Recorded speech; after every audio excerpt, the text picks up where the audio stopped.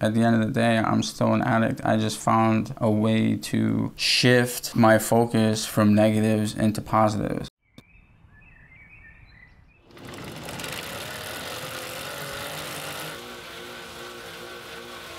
You know, one day on the side of the road, dope sick, waiting on my dealer, I just knew I was not meant to live this way.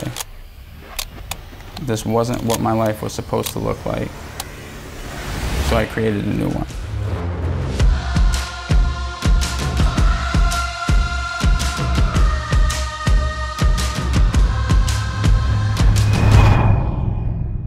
We ready? All right, my name is James Anderson, and I'm about to finish my first Ironman triathlon and summit Mount Kilimanjaro within 3 weeks of each other this fall. I'm a hybrid athlete, a business owner, a husband, cat dad, and recovering addict with 4 felony drug charges and countless misdemeanors from a previous life. An Ironman is a 2.4 mile swim followed by a 112 mile bike ride and then a full marathon, 26.2 miles to finish it off in less than 17 hours.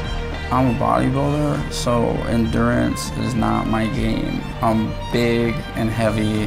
I've lost like 12 pounds in the process of doing this. Now, Mount Kilimanjaro is Africa's highest peak and the tallest freestanding mountain in the world. It's 19,300 feet, and it will be my second attempt at the summit. My clean date from drugs and alcohol is October 14th, 2013, and starting in 2017, I've chosen a physical and mental task to overcome on my anniversary every year. So, I mean, I've done Spartan races, I've climbed Mount Kilimanjaro unsuccessfully. I hiked Trolltunga in Norway. I ran a 50-mile ultra marathon, which, I mean, that was no picnic.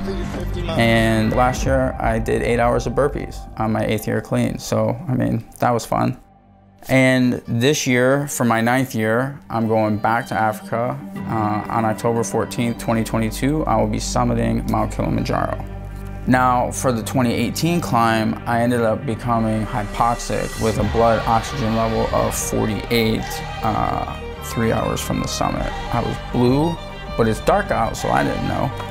And that was day 6 of the climb. I was rushed down the mountain by the medical staff in our group. Pretty crushing, pretty devastating. I've thought about it every day since, though.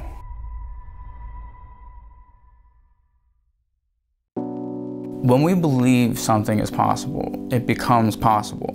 Like 9 years ago, I was chasing my next high. I was homeless. I had no license, I had no car, I had no money, and I sure as hell had no hope.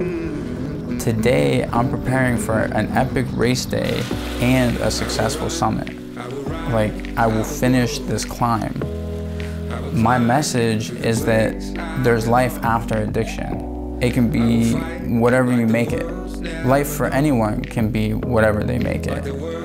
People are just too busy limiting their own opportunities by focusing on how hard things are instead of the solutions that they need in order to overcome their struggles. Like, believe in yourself and watch the universe open up its doors. That's gonna be my legacy. The people I inspire to do epic shit along the way.